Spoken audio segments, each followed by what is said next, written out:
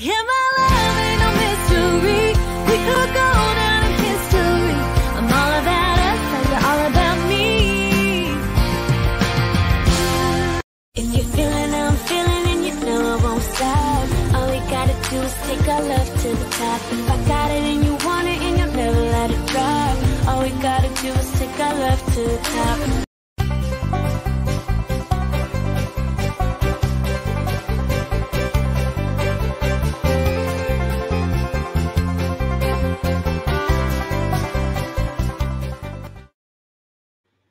Hi investigators, Mike Evans again with the weekly roundup of the news in private investigations in Australia.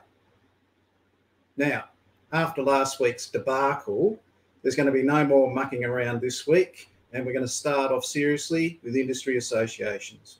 Creepy little woman, get along.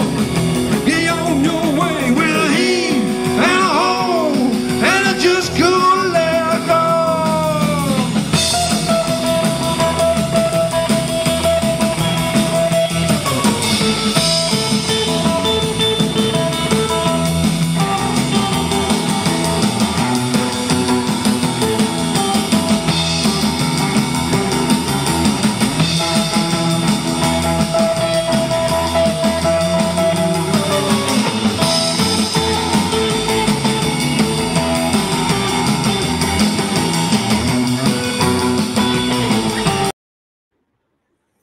The AIPI have come out this week and they're doing a survey into the education requirements of the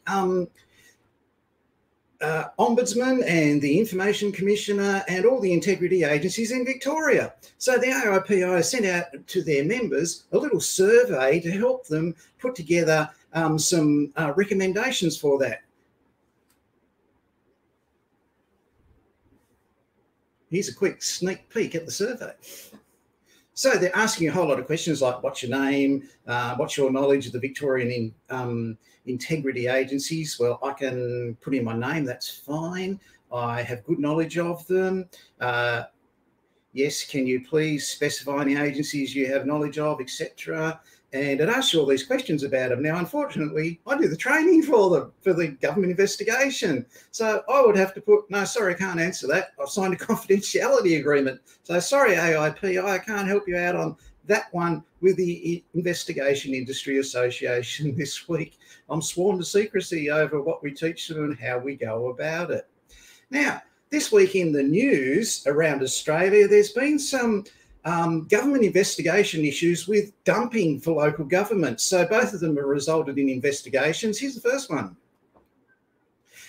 In Tumbolgan, in New South Wales, someone's dumped a whole heap of asbestos down there. Now, they've dumped it in a gully that feeds into a water supply. And basically, it's taken the fire brigade in New South Wales 2 days in hazmat suits to clean it up. Now, this is only recently, it's just this week. The local government in that area is going to be looking to see who's dumping that waste, who's had recently renovations approved, where that waste could have come from. They're going to be checking to see who did it. Now, that's happened recently in New South Wales, so something to keep an eye on. And the people that will be doing the investigation hold a certificate for in government investigations. Now, similarly, down in Tasmania, there's been a dumping problem as well. Now, down there, Stephen has been fined $3,500 for dumping old tyres at Nugent in Tasmania, which is down near Sorell. Now, he's driven up there. A council officer's followed him. He's seen him dump the tyres, and Stephen's gone to court. He's represented himself and said, well, you know, it's too much to take him to the tip at the time, yada, yada. And the magistrate said, yeah, look, I agree, it's too much, but I'm going to fine you $3,500 for dumping those tyres in the bush in Sorell. So Stephen is going to have to pay that, I guess, over time, but he was caught doing it by a local laws officer of the Sorell District Council down in southeast Tasmania. Now, I've got a bit of a connection with this one because I used to play football against Stephen's brother. Yeah, Stephen's brother, he used to play for the Sharks. Now, he wasn't nicknamed Boulder because he was tall and skinny. He was nicknamed Boulder because, well, he hit very hard and he was a very hard opponent.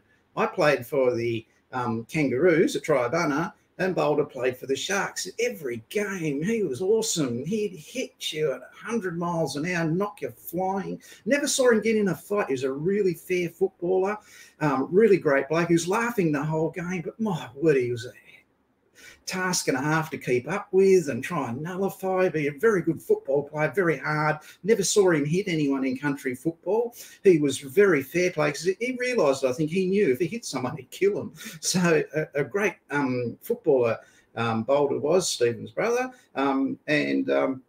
yeah, brought back some happy memories for me from 35 years ago. Now, speaking of football, it's come out today that Sean Smith, a footballer from the AFL in Melbourne, has won a damages payout of $1.4 million from MLLC for his life insurance.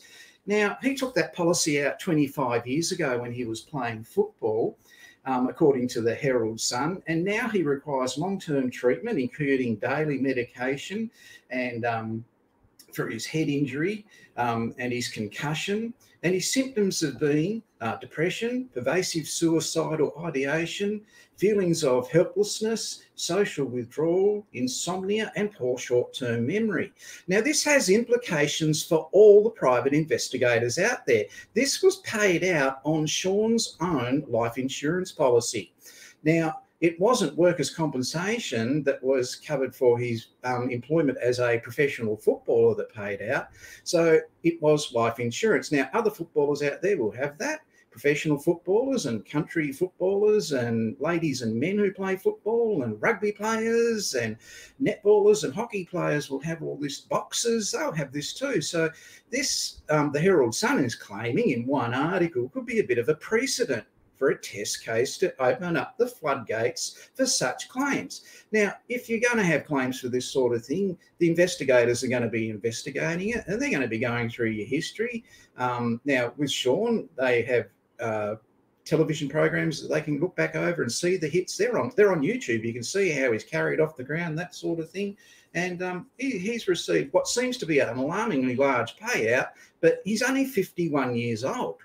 And he has suffered all those things. So he's got to have constant care and medication. He's got to pay his legal bills out of that too. So whether this does open up the floodgates in the future, I don't know. I'm not sure that it will, or whether it will affect workers' compensation of players.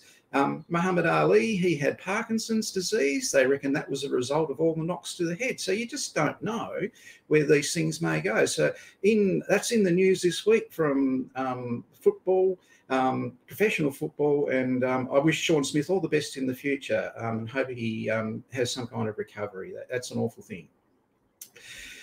Other news this week, we have in Tasmania, hang on, where's my Tasmania? Oh, I better bring it up. And I just couldn't let her go.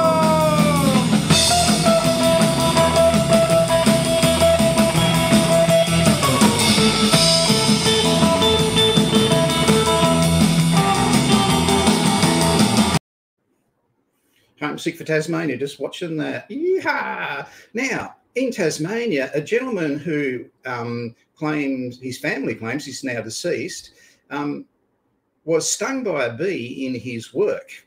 And the coronial inquest is trying to find out whether the deceased, Wally Briers, was an employee or if he was a contractor.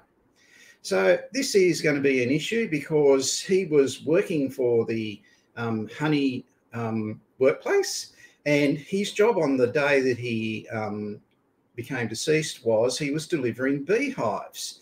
Now, he got stung by a bee and he died from anaphylactic shock in January 1998, and that's when he was delivering those hives. So the issue has come down for the coronial inquiry to decide whether he was an employee or whether he was just an independent worker or a contractor to the company. Now, his son claims that he did, lawn mowing and deliveries and stuff like that, and he was always paid cash.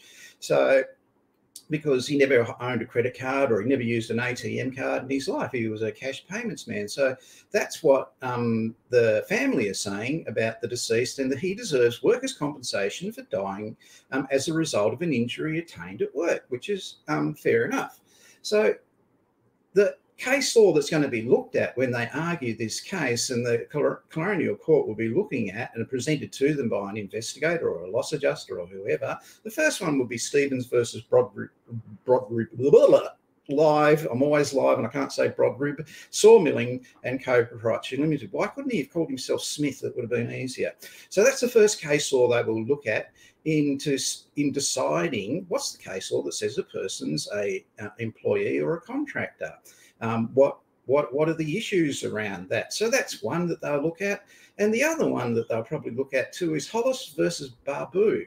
And this is a case in Sydney, this one, where there was a cyclist injured in their workplace, and they're going to have to make a decision on whether the deceased in this case was an employee and entitled to a workers' compensation payout for his death at work, to his family and his independence. So it's going to be a big decision. We'll watch that with some interest, and I'll keep you updated on what the outcome of that one is. So that, again, that's down in Tasmania, full of interest down there this week, apart from my old footy days.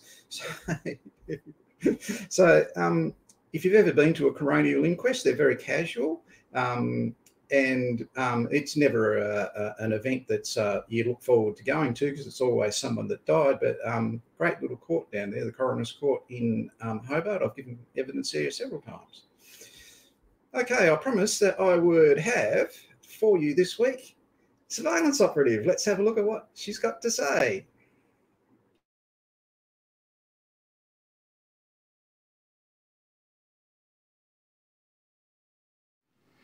Hello, my name's Jenny. I'm a rural surveillance specialist. In other words, I work in the country. I operate across an area of approximately 1,500 kilometres. I mostly conduct investigations for workers' compensation. This includes identifying subjects, confirming their addresses, and establishing and recording their physical activities. I basically collect video evidence. I then make notes, I write reports before sending in a DVD to the clients. I also conduct covert product purchases, and occasionally I serve court documents. This type of work includes swearing affidavits after the assignment is complete. Why do I love my job? Well, I love my job because I have a great sense of freedom. I'm exposed to many different environments, from the seaside to the desert's edge. I'm really privileged to see many different things in my travels, from native wildlife to the changes of the seasons. This is me in my ghillie suit. Bush surveillance in this manner can be both adrenaline pumping and some of the time really scary. After a little while you become more confident, but it's really, really important that you keep yourself safe and you remain wary. Blending in is a fine art, and as you can see, at times the wildlife cannot even detect me. Being a private investigator is awesome. No 2 days are ever the same, and every day is a new challenge. I can find myself following subjects to the football, the soccer, horse racing, boxing matches, local markets, and occasionally long weekends away in beautiful places. I have frequently ironic days, which I find entertaining. You can do 30 long hours with no sighting and then stumble onto your subject the very next day while you're doing your own shopping. Or you can lose a subject in really bad traffic conditions and then find them 30 minutes later, right after you've stopped frantically searching for them. And an investigation for me starts with research and planning. The most satisfaction you can achieve from each job is knowing that your research and plan have assisted you in achieving the required results. On occasion, I will conduct residential surveillance. This for me is very different from my mainstream work, and for the life of me I still can't work out why I'm not as successful with my blending in techniques. It's probably better I stay in the country where I don't stand out so much. Anyway, I hope you all enjoy some of the real life photos and the videos taken while I'm on Real Life Files. And I do hope to meet you at the Australian Security Academy courses. If you're considering becoming an investigator, my advice to you would be, don't be scared, don't be intimidated, jump in head first and go for it. I did, and I've never looked back. Hope to see you soon. Bye. Thanks for the insight, Jen. That was really great. Now, a lot of people ask me, you know, what type of investigations will I do as an investigator? I told you about the dumping of asbestos in Tumbulgan, sorry. Tumbulgan's a great little place to do an investigation. I've actually done one there, and just like last week where in Gladstone you buy your milk and bread from the shop frozen because it's so isolated in the Australian country, Tumbulgan's just about 20 k's lower than the Gold Coast on the map, but it's a little country town, and to get into the local shop there you have to step over the Labrador dog that's asleep in the doorway. Great place to do an investigation. And my investigation there, I learned a really amazing thing. Most witnesses that you interview, they're very matter of fact. They have nothing to hide. They're very helpful. But the one thing I just learned was the insightfulness of witnesses that day that I interviewed the young lady. And it was about a young man. He was only 19 years of age. He went to a party. He drove a friend home, and driving back to the party, unfortunately, had an accident and he died. And I was interviewing her about being at the party and seeing him before he left. And I was taking a statement, and I said, do you know if he had anything to drink? She said, I only saw him have one stubby of Carlton Cold. And I said, okay, all right. Did you see him have anything else? She said, no. I said, well, was he intoxicated? She said, no. She was absolutely definite about it. And I said, well, how do you know he wasn't intoxicated? She just sort of looked down. She wasn't hiding anything. And she said, I know when he's drunk, because when he was drunk, he always told me he loved me. Well, that was her knowledge of him and the fact that he wasn't drunk. And that was extremely helpful in the case in his CTP liability matter. Now, we get all kinds of investigations. Some are interesting, some are run-of-the-mill. I'm going to show you three now. One's a heavy metal one, and the guy in the first one, oh man, I have never interviewed a person like this. This guy, he had an accident. He climbed up an internal steel ladder that's built into the wall with one arm. He climbed 35 metres out of where he was up with one arm, and got in a boom and lowered himself down and called an ambulance for help. It was amazing to hear his story. This guy, you wouldn't want to play football against him, but he was a really, really tough. And then there's two investigations after that that are a little bit different. Have a look at it. The electrician I was interviewing was working at the bottom of a large chimney stack down inside it with an angle grinder, and he sliced off his left forearm. He explained to me how he put his shirt around that to stop the bleeding, and he stuck his arm in his belt, and he climbed up the internal ladder to the top of the chimney stack, which was around about 35 metres high, and he got out, lowered himself down in the boom and called an ambulance for help. He explained that he was feeling a little bit faint, but they have since fixed his arm, and he's a lot better today. It was actually sewn back on.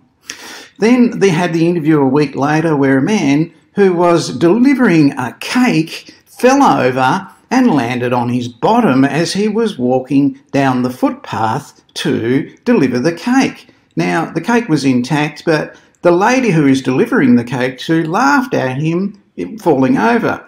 So he got a psychological injury as a result of being laughed at and was unable to ever go back to work again. He didn't follow Wayne Wang's step-by-step guide about cake delivery, which you can Google on the internet. And it tells you all about how to safely deliver a cake. I think Wayne should change his name to Trevor or David. It'd probably be a little bit more helpful for his credibility. So there's all different types of investigations that we face. The HR department of a Victorian Public Service department decided it would be a great idea to send their staff along to drumming for team building.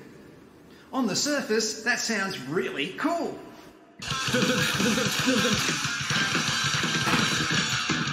But actually, it was just... And as a consequence, one of the staff ended up with a bad back injury and put in a workers' compensation claim.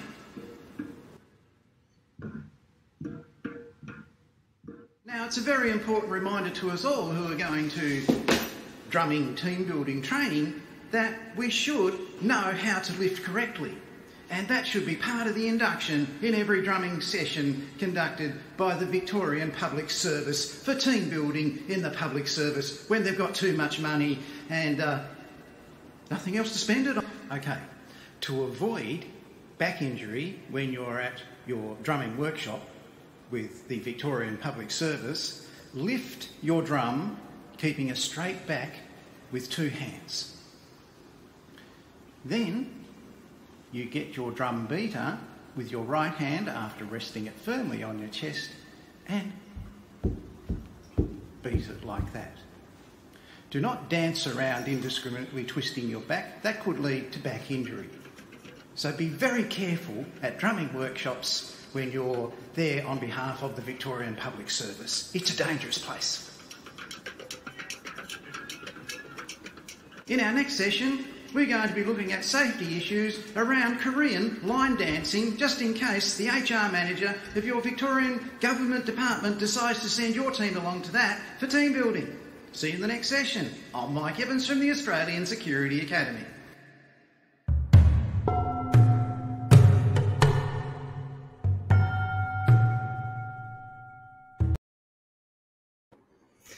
Well, that last one, so the government department decides that they're going to go along to the training session for team building. Now, when you do this in the public service, you've got to take into account the people that are in your department. Now, I don't know, but if you force them to do something that's, you know, beyond their values or their beliefs, that sort of thing.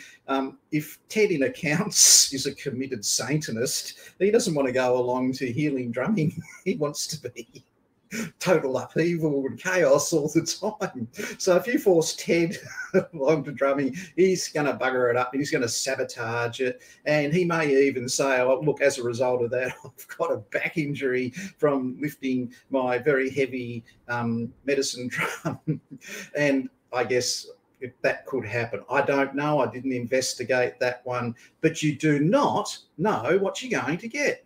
1 week it'll be a fatal accident that you'll be investigating. Another week it could be something as simple as a slip, trip and fall for someone who's delivering a cake. So be aware of that.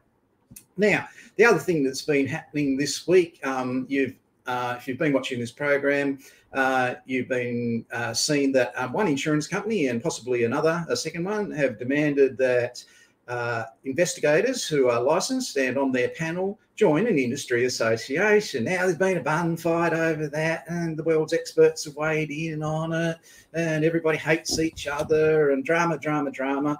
But basically, they've said that, and as of noon yesterday, Thursday, you either are in an industry association or you weren't working for them on their panel. And it's as simple as that. So people complied, a few people didn't comply, whatever, who cares? That's what happened. Now, phase 3 of that program with that insurer, who's only doing this to comply with the Hayne inquiry from last year.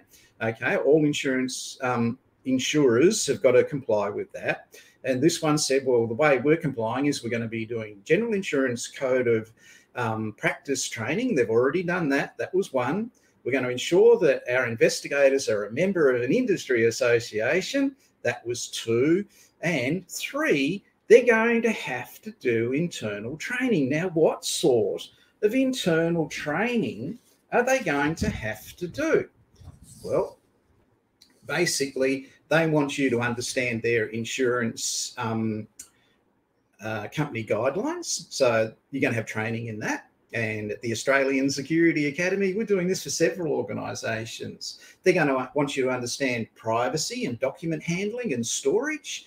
That's a big demand that they want. And that's as a result of their past experiences where something went wrong. They're going to want you to be totally familiar with vulnerable persons and identifying financial hardship and dealing with customers with a declared mental illness. Now, they want that. So the Australian Security Academy, we train in that. They also want you to undertake workers' compensation and CTP liability training.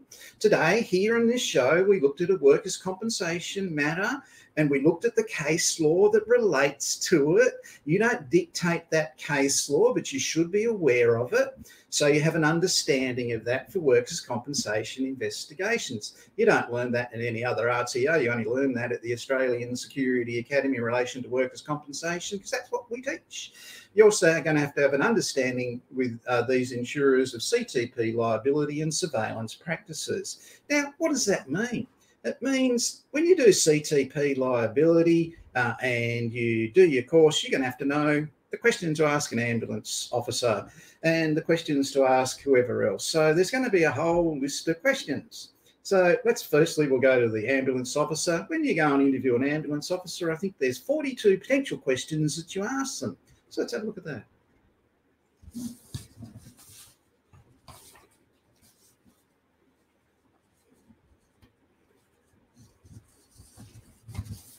44 questions. So there they are. Now, you just learnt something that you can show with the insurance company. I know what questions to ask an ambulance officer. Well, you do. There's 44 questions there. But before that ambulance officer replies to any single one of them, there are going to be 3 potential questions for each one you ask them to get further detail. And this is what we teach our students at the Australian Security Academy, how to do that. So, given that there are 44 questions before you ask another one to clarify with ambulance officers, there's 110 questions you ask the tow truck driver. Now, this is CTP liability, so that's 110 questions that you're going to ask them before they give you a single response. So that will put you up around about 300 questions you're going to be asking an ambulance driver about the accident. Now, the witnesses, when you speak to them, there's probably going to be 220 questions that you're going to ask a witness who saw the accident happen. They were there at the time. So, when you add this up and you look at the questions that you're going to ask the insured owner of the vehicle that had the accident or the CTP, they're all there. So there's basically 429 of them before you even ask a question to clarify, which will multiply that by 3 times and give you a 2.5-hour interview. So that's a lot of questions. So here altogether, just for CTP liability, you're going to be learning 803 questions to ask the insured, the ambulance driver, the witnesses, the tow truck driver, and I haven't even mentioned conducting neighbourhood inquiries and a door knock, nor the police who attended, nor the fire brigade. So it's a pretty big deal. They want you to know. Now, how would you know that and learn all that on top of everything? Member and association. The good news, people, is all that is in the Australian Security Academy CPP 30619 Certificate 3 in Investigative Services. It has to be. It says that in the performance criteria of the units in relation to it. CTP liability, workers' compensation, it's throughout it. Now, the Australian Security Academy complies with that, and we teach that. So when the insurance company comes to you and says, if you had training in CTP liability or workers' compensation or our general guidelines or our code of conduct, you can say, yes, I have, because I hold my qualification from the Australian Security Academy. Wasn't an ex-cop with no idea that taught me. I learnt from the professionals. So you're off to a good start making the decision to study at the Australian Security Academy. It's been a really busy week at the Australian Security Academy. There's been a lot going on all around the country, and I've enjoyed the week. It's been great. Got to say happy birthday to Paul York for being 40 this week. Mario Beeks, happy birthday to you for having a birthday this week too as well, mate. So that's all from me today. I'm going to play the boot skirt thing again, but I've got to play my Koreans because we had Korean line dancing before, and these guys have got to tell us that mission is complete.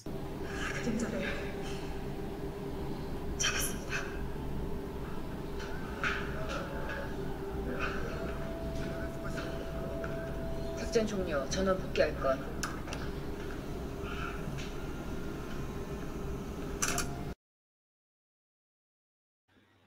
Last week, they blocked me on YouTube for playing AC/DC. And I've been blocked on Facebook for playing stuff too, but I don't think they're ever going to block me for playing country music. See you next week, people. We're going out with our line dancers. Hope you enjoy Chill Out's Friday. Have some fun. Creepy little woman, get along. Get on your way with a heave and a hoe, and I just couldn't let go.